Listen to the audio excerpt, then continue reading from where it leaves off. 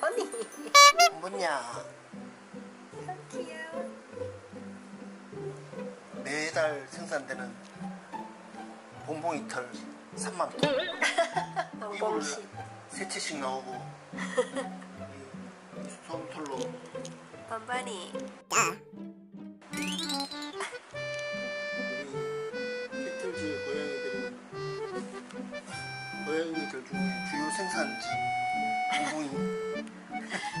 언니 귀여워. 귀여워. 못나.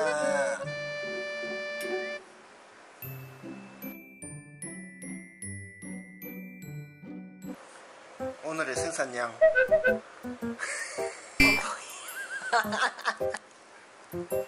와우. 아빠 비기 만들 솜 지금 모으고 있다. 토이푸들은 털이 안 빠져. 이게 비싸도. 아니 꼬나 봉봉이 한다고 못마땅해 죽더니. 니도 해봐라. 꼬나 니 원하는 대로 해주잖아. 좋나? 아우 귀여워. 목욕하자.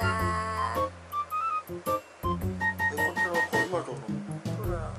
우리만 마스크 끼면 돼.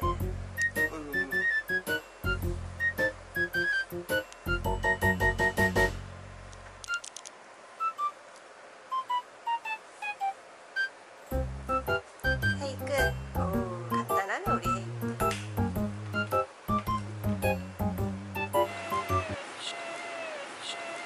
싫어.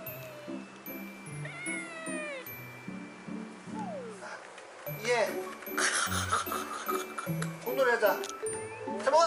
잡아. 아빠, 야, 아빠 빨리. 야, 언제부터 다 날리게? 고양이들. 이거 물고 가면 어떡해. 안녕.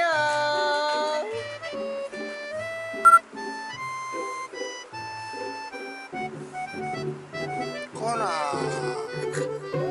괴롭히지 마. 꼬나 빗질하잖아. 이거 유리 지금. 털이 이마에 많이 빠진다. 유리털 실화가. 못 났다. 아! 꺼니. 꺼나. 왜 괴롭혀? 꼬나 일로 와. 꺼니 안돼 안돼 안돼. 안 돼. 애기 불안해하잖아. 꼬나 일로 와. 꺼나. 에헤이. 하나 나왔는지 안 보자 꼬나. 우와.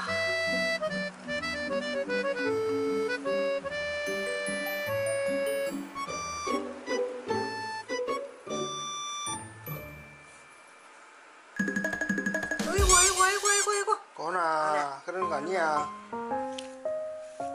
유리.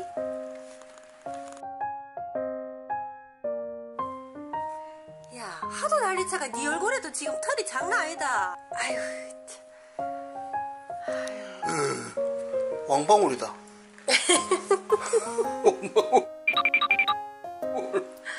털실공. 이게 유리가, 저게 유리가. 유리.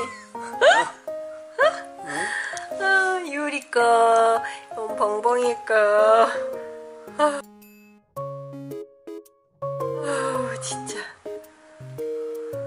슝. 이들은 유리 거.